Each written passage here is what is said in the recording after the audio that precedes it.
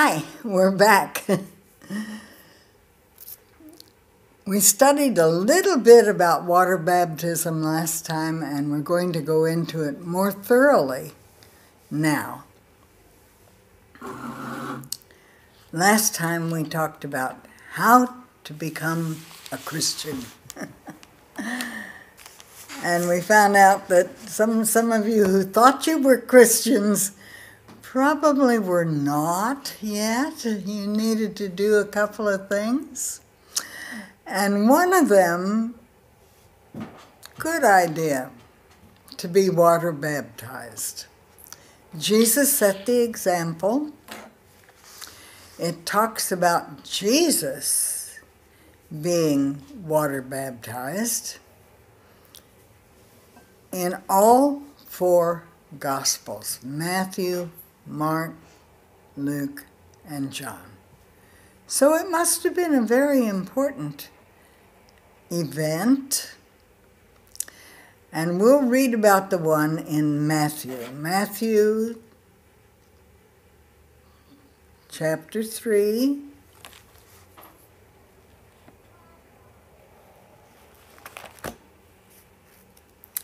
Verses 13 through 17. Matthew chapter 3, verses 13 through 17.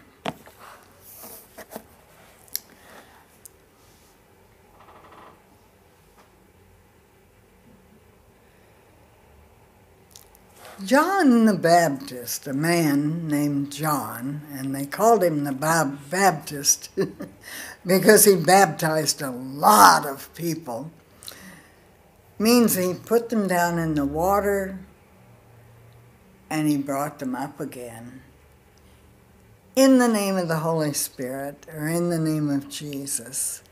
And he saw Jesus coming. And he said, I'm not worthy to baptize him. But listen to what happens. I'll read it out of the Bible. This is the New King James Version. Then Jesus came from Galilee to John at the Jordan to be baptized by him. And John tried to prevent him, saying, I need to be baptized by you, not the other way around, and you're coming to me? But Jesus answered and said to him, Permit it to be so now, for thus it is fitting for us to fulfill all righteousness. And then John allowed him.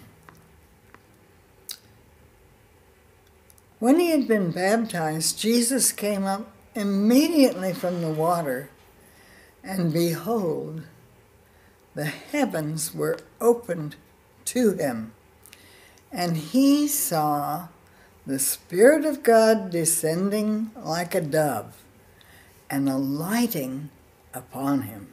And suddenly a voice came from heaven saying, This is my beloved Son, in whom I am well pleased. Wow, that's pretty spooky, huh? But it had been told to John before that in another of the Gospels. It tells that John had been warned that this would happen, that a person would come, and that when he baptized him, somehow the Spirit of God was going to rest on him and not leave, and that he would hear a voice telling him that this was his Son. So it was not totally unexpected, but it still was rather shocking for John. And Jesus was baptized, just like other people were being baptized. He says, I want to take care of all righteousness. I want to do everything I'm supposed to do. And so that's what he did. Jesus was perfect. Jesus had no sin. He didn't have to repent. He didn't have to say, I'm sorry, Lord, for the things that I've done wrong, because he never did anything wrong. Other people who were being baptized repented beforehand, but Jesus didn't have to, because he didn't have anything to say he was sorry for. And this bit about the Spirit descending, I questioned that. I thought, how did they know that that was the Spirit? But doves are pretty skittery animals. Doves do not stay on your shoulder. They'll come down and then they fly away. But this one stayed there. And then the voice of, we know it was God, but they didn't know at that time, a voice came out of the skies that said, this is my Son, and I'm pleased with him. So Father God was glad that Jesus was baptized. Now, I thought this was a good thing to do. When I was a teenager, I was in a Presbyterian church, and the Presbyterians sprinkle. They don't put you down in the water. And so I had that done, and I felt different. Yeah, it was definitely a spiritual experience for me. But then when I was about 35 years old, I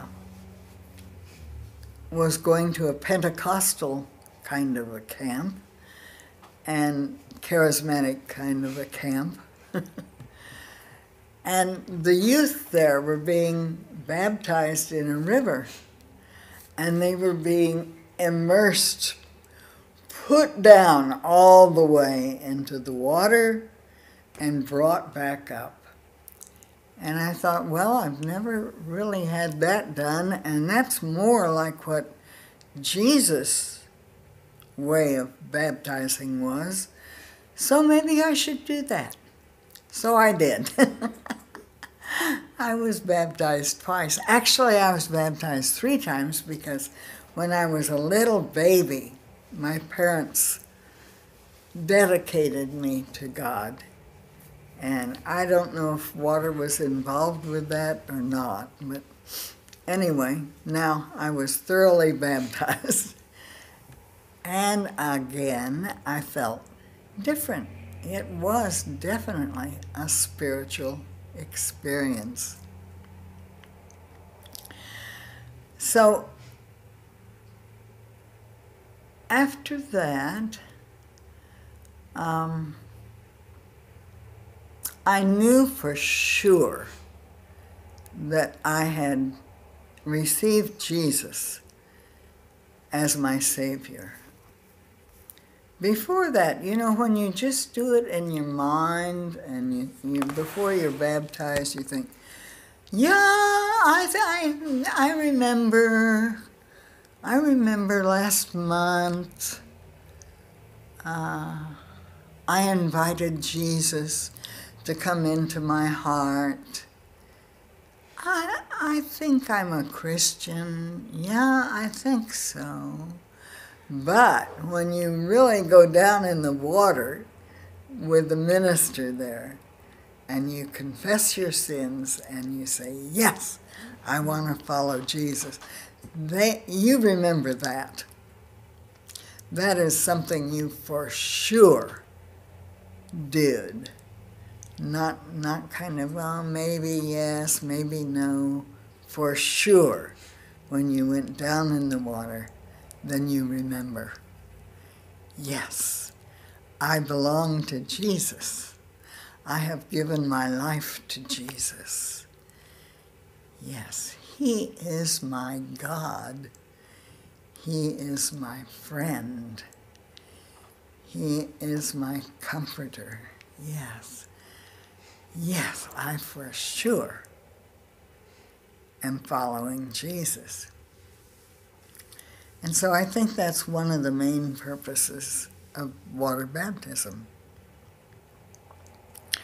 When I was teaching in Bangladesh, I had a young man that was coming to church. He was Muslim. He was coming to church and enjoying the church and would not be water baptized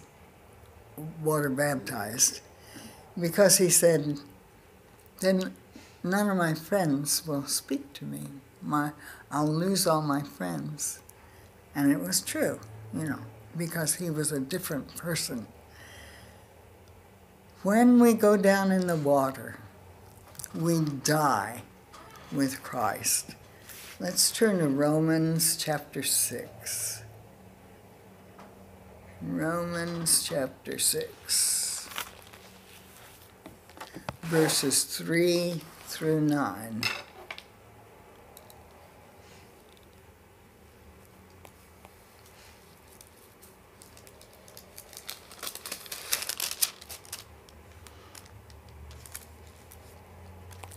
That's what baptism into the life of Jesus means. When we are lowered into the water, it is like the burial of Jesus. When we are raised up out of the water, it is like the resurrection of Jesus.